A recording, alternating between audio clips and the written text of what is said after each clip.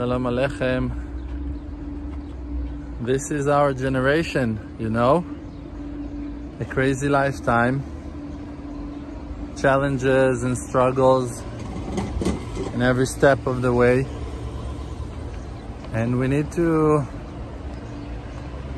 maintain and strengthen ourselves, maintain the faith in the deepest place and most solid place in our hearts. And the person, as a creation, has a certain tool that is called the power of choice, the free choice. And it's in our hands always to choose right and to do the right things in every intersection in life. Now, how will you know what is the right thing? That is the first question. And how will you find the power to choose right? That's the next step. So first of all, inside of us there is a very wonderful and simple system that has only two options: right and wrong, good and bad. Certain sentence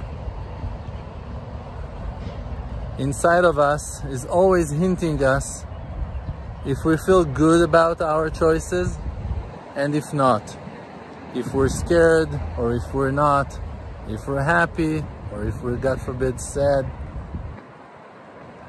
In any situation you have only two options, so you should always want to choose the good, to choose life, to choose to be truthful and honest and sensitive and loving, and all the good things and qualities that are installed inside your body, inside your mind,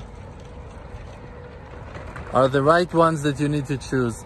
Now, how will you know that you'll have the power to choose right and to follow your heart and to do God's will and to keep His commandments and never to violate any of the prohibitions?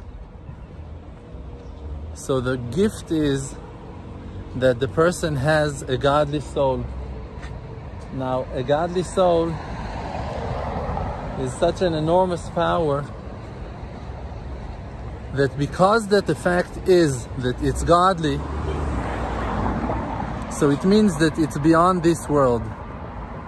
And if it's beyond this world, it means that it has the power to overpower the heaviness and darkness of physicality, because it's made out of godliness. And the godly soul is treasured inside of us, and we just need to connect ourselves to it, and by that we're going to connect ourselves to an endless source of energy and positive power that will give us the ability to make all the wonderful changes that needs to be done, and to choose properly to go into those places that we must go, and to conquer and to achieve and to reach those highly destinations that the Creator set for us to achieve. We are here on a life mission. Must be strong, always to express the good, always to express the truth, not to be scared and not to surrender to fear and to terror and to all kinds of pressure, feelings of loneliness and sadness, depression, anxieties. Never, ever, ever to let those dark forces conquer and break our minds and our spirits, and just always to be truthful and faithful, and to trust the Creator that He knows exactly what He's doing with us, and to allow Him to lead us and to count on Him and to follow the good commandments and to do only good and never to give up on the mercy, and to rise and shine and to help others and to do the best that we can in every step of the way.